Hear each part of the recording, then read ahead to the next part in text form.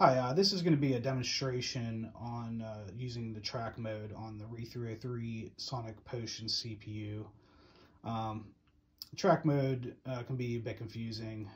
It took me a while to wrap my head around it, so I just thought it'd be a good idea to maybe make a video which could be helpful to some others and something I can go back to look at in case I forget. So anyways, to start, we're in pattern play mode, and I have 4 patterns already recorded that we're going to use for the track.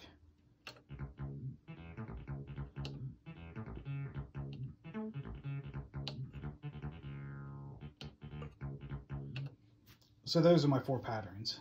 I'm in track pattern group 3. This is just the memory banks for the tracks and the patterns.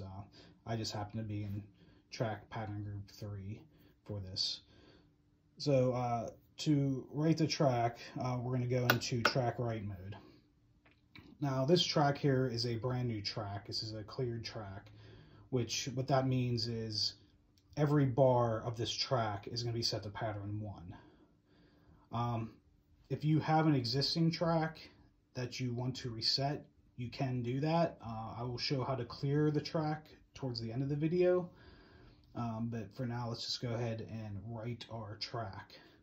The first thing I want to mention, though, before we get into this, is that you want to be aware that when you're in write and play mode, the sequencer, it's going to be in whatever bar you were last working on in either of these modes.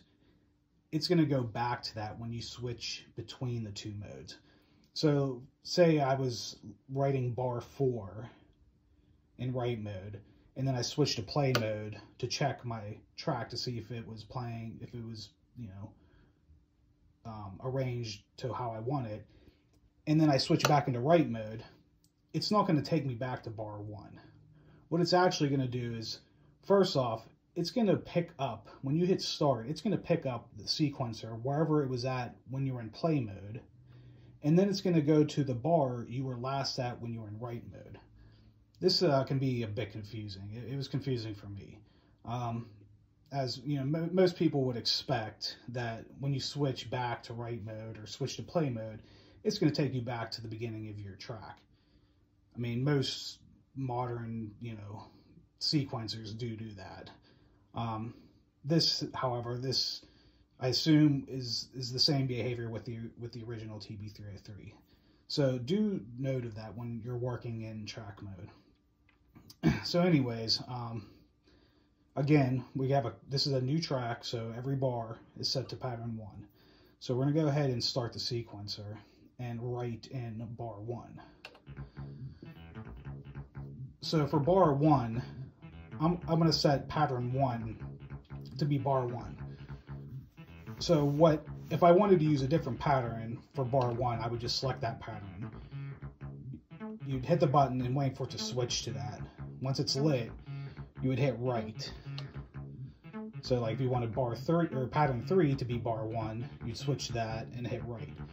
However, I want pattern 1 to be bar 1. Now, you'll notice it's flashing. It's because technically pattern 1 is already set to bar 1. Because again, this is a cleared track. All bars are currently set to pattern 1.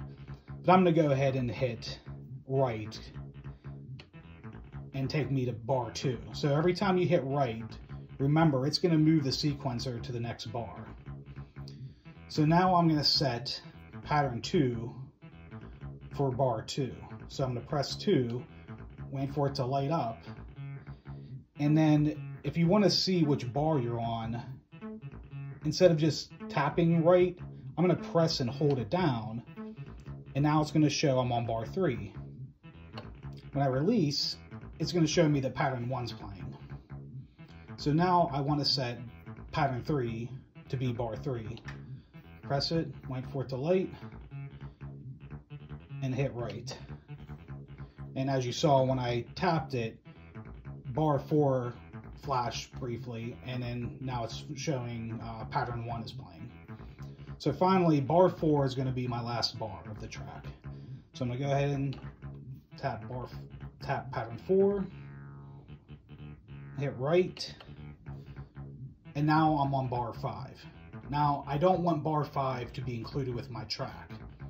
So in order to tell the sequencer where the end of your track is, you're going to have to hit the time, you're going to hit time mode, this is the button above slide, press and hold, I should say, time mode, and then press pattern clear, which you're actually going to set to capo. But right now, I'm on bar 5. I don't want that. So what I'm going to do is I'm going to go back to bar 4. So if I hold down back, now you can see I'm on bar 4. It's playing pattern 4. So now I'm going to go ahead and set the end of my track. So I'm going to press and hold time mode, and then press pattern clear. And now I'm going to go ahead and stop the sequencer. So now my track has been set. Bar 1's pattern 1, bar 2, pattern 2, so forth and so on. So now I want to check my track to make sure it's playing as I expected. So I'm going to go ahead and switch to track play mode. Now, as I mentioned before, if I was playing something before, it would still pick up on whatever bar it was on previously. So what I'm going to do is, while you're in track play mode, you can't do this in write mode, but in track play mode, if you hold down right and then press back, it's going to reset the track back to the beginning. So let's go ahead and play back our track and make sure it plays as we expected. Make sure we want it to end on 4, and when it ends, it's just going to go back, it's going to loop, it's going to start back over on 1 and play through 4 again.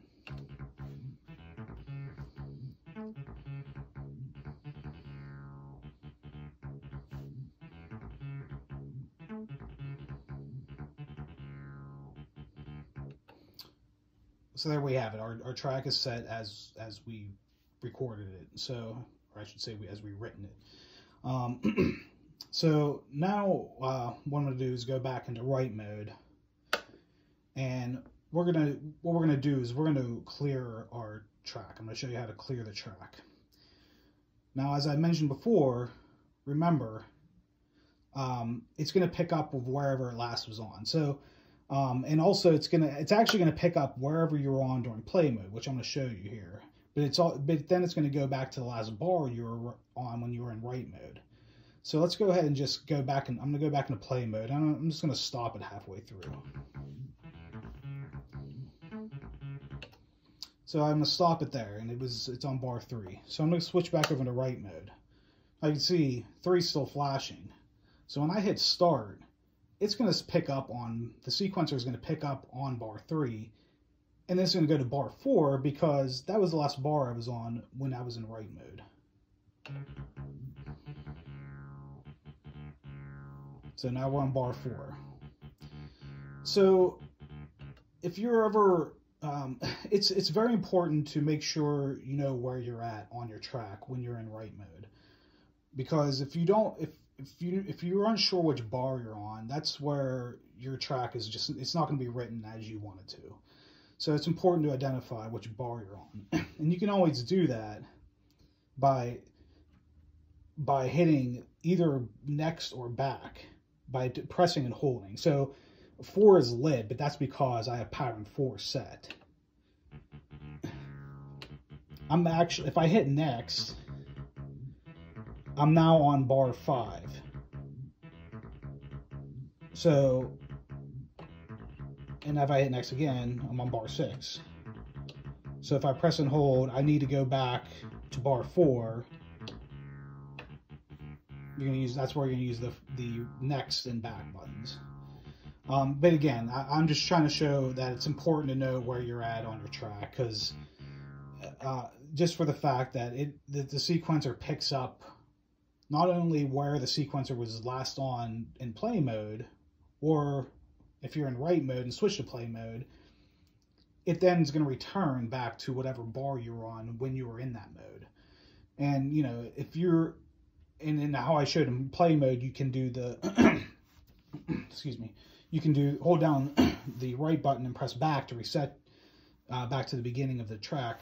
Write mode, you can't do that. That function is not available in write mode. But what I usually just do is I'll just keep on hitting back until what you want to do is you just want to keep on hitting back until if you press and hold back, C and C sharp are going to be lit. So something just to keep in mind. If you're uncertain where you're at, just get back to the beginning. Just keep on hitting the back button until you get to that point. All right, so again, we're going to go ahead and clear this. I'm going to show you how to clear the pattern. So now that we know we're at the beginning, I mean, I could hit run. So next, it's in bar 2, bar 3, bar 4. Go back to the beginning. You don't have to go back to the beginning, but to clear the pattern. But I'm just going to go ahead and go back to the beginning. What I'm going to do to clear it is we're going to hold down pattern clear, press and hold, and then press and hold the right button, and then press the back button. So all three are pressed at the same time, and then release. So now, as you can see, we're back, going back to the beginning of the track. Now when I run it and step through each bar, it's going to play pattern 1.